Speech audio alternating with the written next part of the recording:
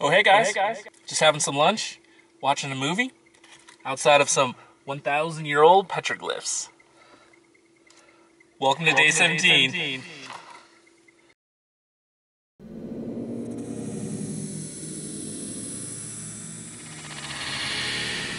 Holy shit, dude.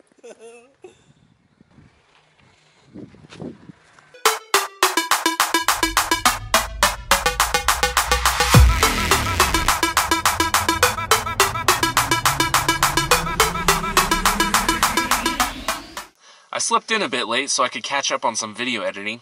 I'm trying to stick to one video a day, but it's pretty demanding. Internet is scarce here in these here parts, so if I'm missing for a few days, that's why.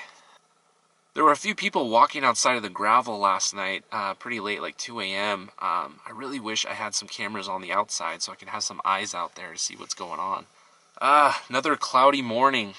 Also windy. Maybe if I drive south far enough, I can escape these mountain clouds. So I really need to get solar on these panels. Nice change in trees outside. I'm not sure, but I think these are cottonwoods. More 18%, 10% downgrades. These are getting pretty dangerous for me in this van. When I apply the brakes, the front wheel like shakes violently. But I did find a good use for the manual shifters in the van. If I put it down into third gear, slows the van down so I don't have to rely on the brakes as much. I could look at the really nice view outside if I wasn't white-knuckling the steering wheel right now. I like how you can see the sediment layers in this rock. Another pretty lake. Let's go in for a closer shot. I finally arrived at Verma, Utah. This was my destination from a couple nights ago. It took me a while to get here. Yes, I love free museums. Bummer, it's closed today. Well, at least they do have a few interesting war memorials out front.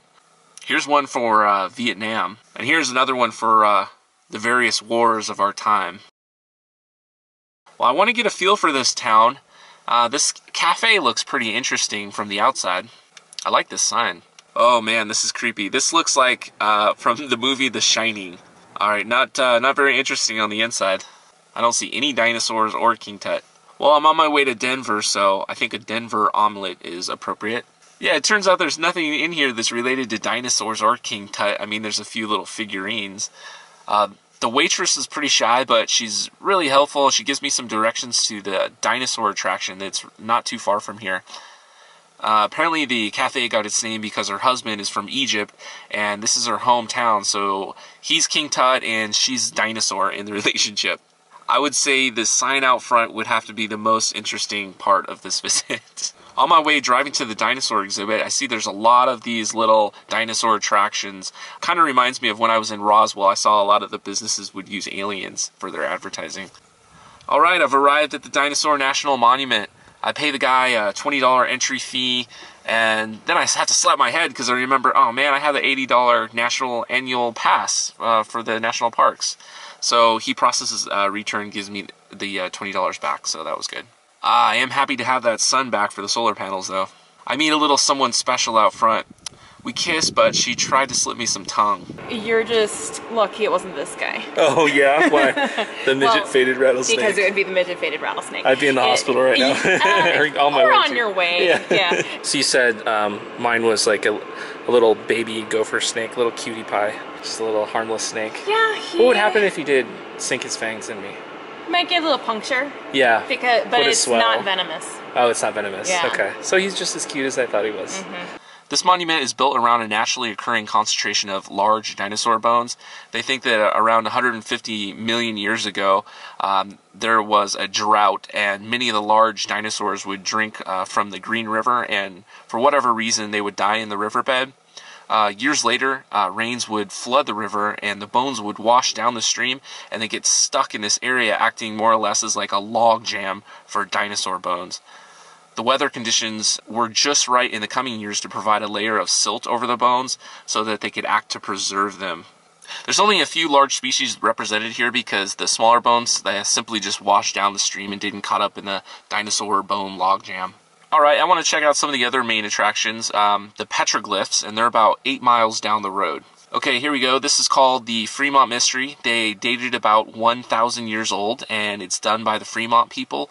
They would use tools and they'd spend hours etching in the stone to produce the images that you see here, like this big horned sheep and a tribal member with a big hanging penis.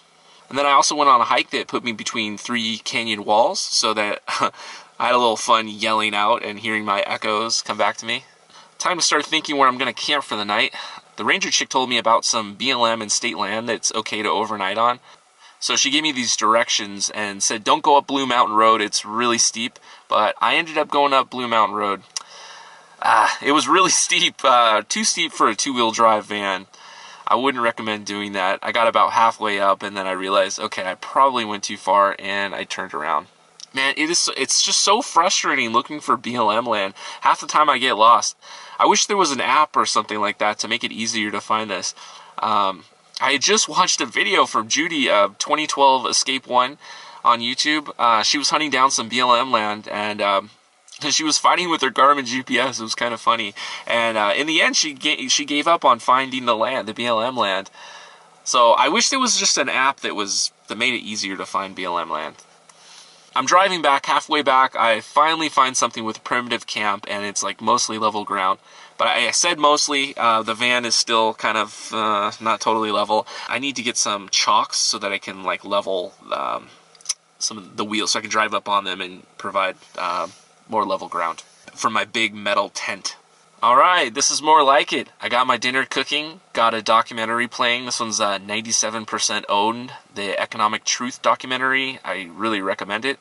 I'm also running the generator out of gas, so hopefully I can get rid of the gas fumes that I'm smelling in the van. I did a little research on the AC overload problem, and it sounds like it's going to be a pretty expensive fix. That sucks.